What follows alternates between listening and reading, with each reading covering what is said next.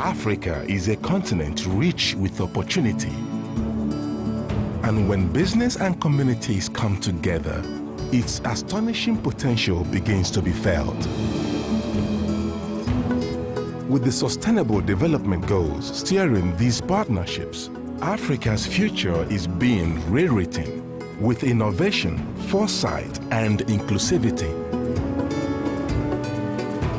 Crossing the length and breadth of the continent, our journalists uncover these stories and share them with the world. Join us now for remarkable stories of partnerships across Africa, building the future and changing lives. It's Africa's time.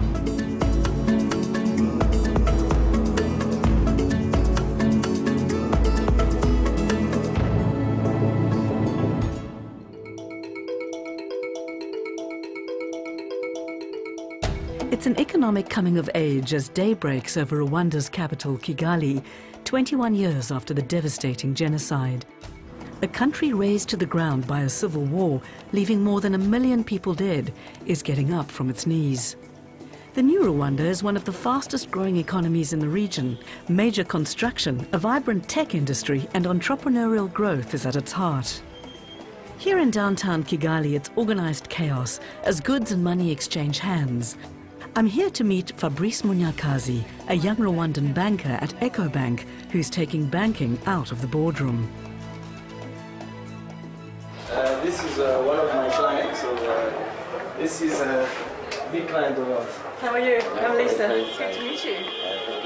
So this is where you do your business? Yeah, exactly. We're actually in the commercial district, so this is where most of the trading activity happens. And a lot of our clients are actually based on this strip, so this is where we feel that is really at the heart of what is happening with SMEs in Rwanda. And a lot of the SMEs that are here really need some of our help, and we also need them to grow as well. Small and medium enterprises drive a growing economy, creating jobs and building wealth for the country as a whole.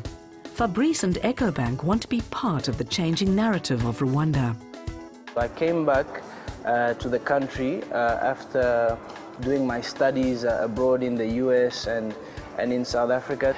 And the reason why I wanted to come back is because there's such a good opportunity in this country. This country is going through a lot of changes, a lot of positive changes. I mean, if you look at all these buildings, yeah, even the roads, just as far back as 5 years ago, none of these existed. So, I mean, that speaks to a lot of the emphasis that is being put on infrastructure at the moment, and it's great.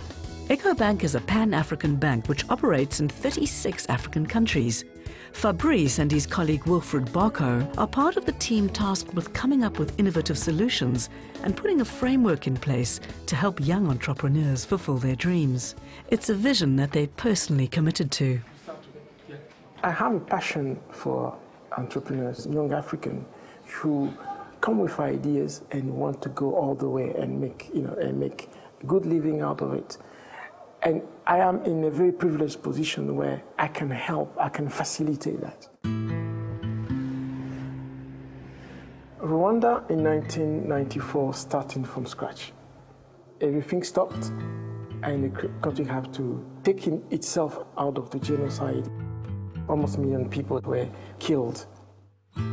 It's very strong because the country decided that nobody else will help the country out of poverty. So it can only be done by people of Rwanda. And we are here today and we are proud to see the huge progress that's been made. Rwanda is one of the top countries in Africa in terms of doing business. And Ecobank is also here and to facilitate all that. One of the entrepreneurs helping rebuild the country is Serge Kajiguhak, a man on a mission, a risk taker who's seizing opportunities and expanding his business in a new Rwanda.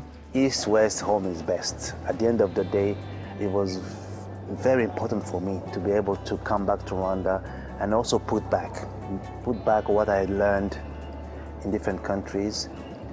Throughout the year, I was always thinking about the day I will come back to Rwanda, get back into the business. But my friends will really tell you that what drives me is, what can we do? We're very proud of Africa. It's Africa's time.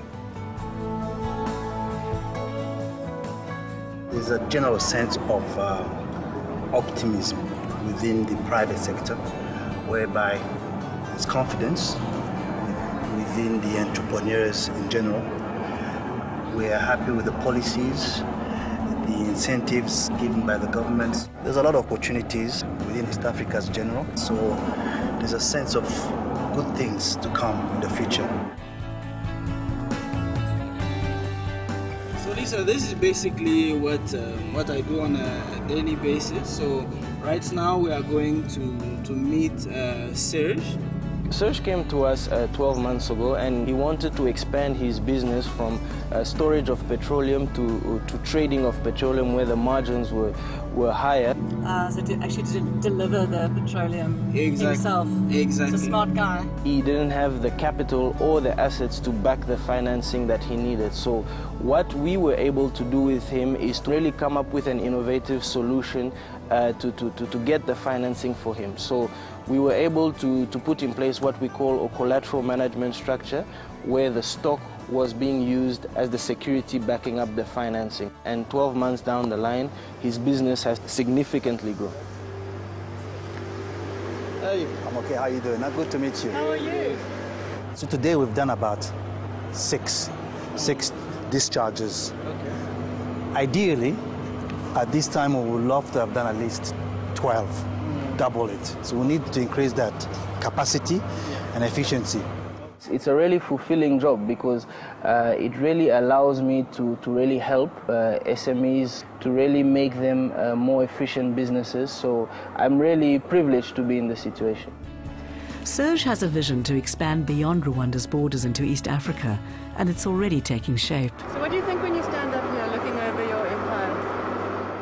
Well, two things. Where we came from, and where we are heading. There's big challenges ahead and very exciting, and we're looking forward to getting involved and getting our hands dirty. Rwanda actually improved its ranking globally in the World Bank's doing business in Africa. It came from 170 to 45 2 years ago, and it continues to improve the environment for business. So if business comes to Rwanda, there are enormous opportunities for partnership. I'm leaving the economic hub of Kigali and heading south to Huye to meet Francois Rutayisire, whose company is responsible for constructing dams, roads and irrigation schemes.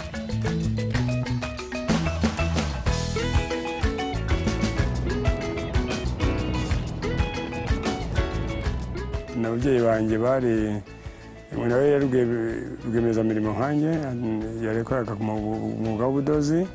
1988 ntangira kwikorera ubwo kuvugeza uyu munsi nkora akazi k'ubwubatsi entrepreneur mu byerekeye ubwubatsi bw'amazu, imihanda, baraje, gutunganya ibishanga. Habashimisha ko hano ikintu mpashimisha cyane ko naho mvuka n'ikintu cya mbere kandi n'ahantu mba nateza imbere kuko ahantu mu gihugu muri ahantu mvuka giye. Ikinshimisha ko n'abandi batoya akabanyigiraho kugira ngo nabo hano no gutanga akazi rero. Kuko akazi abantu benshi ku buryo ikindi ni akazi buri libre na libre uko abigenga.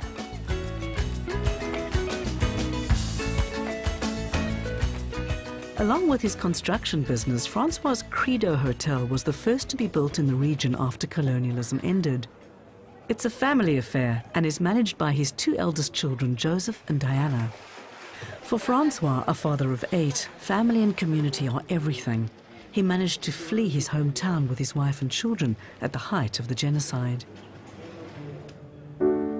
Yakomera ndahunganye mu gihugu Burundi, igihugu cy'u Burundi ntabwo ari kure hano ni kilometero kwambuka umupaka ni kilometero 30 naho nari ntuye.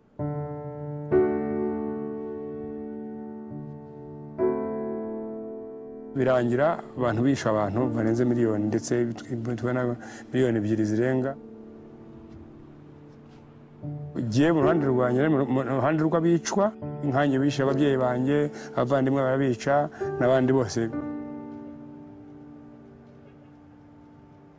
kuko n'amazu barasenyagwa ibintu byose barabisenya igihugu kinduka zero gisubira kuri zero.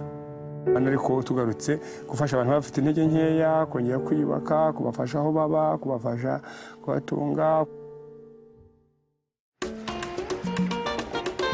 Umuganda, or Volunteers Day, is an opportunity for Francois, a local role model, to work alongside his people.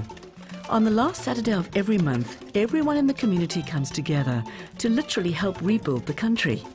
Francois is there working alongside his son and daughter to build a new road in their neighborhood. Umuganda ni igikorwa cyo kuzamura igihugu, cyo guhuza abantu bose kugira ngo igihugu kizamara igihugu cyabo, kandi igihugu cyacu ni ukuvuga ngo kigomba kuzamurwa natwe twese tubyiyumvamo. Ikindi ni ukumva ko muri rusange ko ibintu byose tugomba kubyikorera. Habamo ibikorwa bitandukanye, guharura imihanda, kubaka amashuri, kubakira abantu, gukora amazi.